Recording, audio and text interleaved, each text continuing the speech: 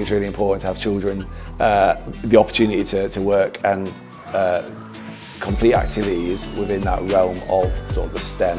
In a previous school, I took part in a transition programme, which was all around STEM and using different technology and science and engineering and maths. So obviously, when the opportunity arose for the children here at Chorley to do it, especially with BAE so local, it really made sense. The CPD was really useful. I was fortunate enough to be sat with someone who knew how 3D printing worked, so I had sort of a double help because it was new to me, completely new to me. But obviously everything was taught through at a level that was appropriate, that we could then translate to children. Before this project, I've never heard of 3D printing. I've been designing tangrams and key rings. It's been nice that I've been able to help other people. It was kind of a bit of a closed activity in the sense of it built interest. Lots of children came in and were interested by it, but we used it actually as a behaviour management tool. So there's a little lad who struggled a little bit with his behaviour, who used it as his outlet, his reward, and then my class used it.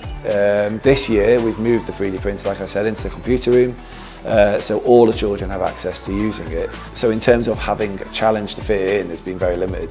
The only challenge really is the other adults understanding how to use it. And funnily enough, the thing I'm finding is that children are like sponges. They can pick it up really easily, use it, create things, go away, watch videos. They're really like confident with technology.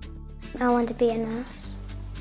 Maybe like you can print off like tools that you might have to use. The biggest wow moment for me since getting it was Ethan. I remember going away on a different training course and I walked in and the 3D printer was being used.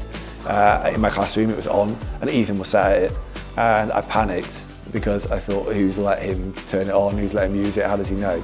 And it turns out he'd gone away, he'd learnt it, he'd practiced how to use it, he'd set himself up a Tinkercad account. He'd learnt how to use it overnight and was using the 3D printer, and not just using it but using it in a much more confident, better way than even like I had been taught to use it. You can't go wrong with a 3D printer. So if you make a mistake, it doesn't matter. And I think like that culture of let's celebrate mistakes, let's learn from them, let's not worry about them. It gives us opportunity to do more and different things than what we usually do in HTC.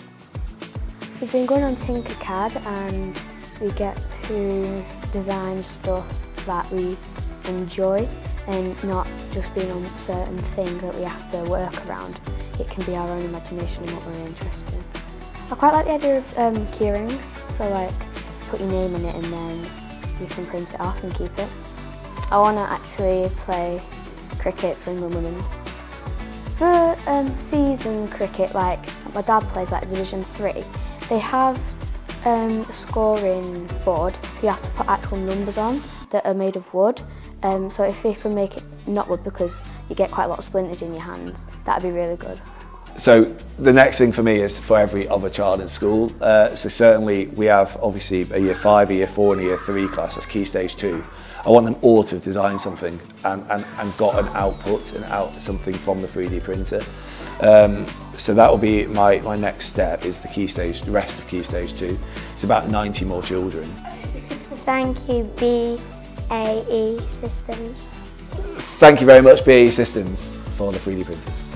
Thank you very much, BAE Systems. Thank you, BAE Systems. Thank you, BAE Systems.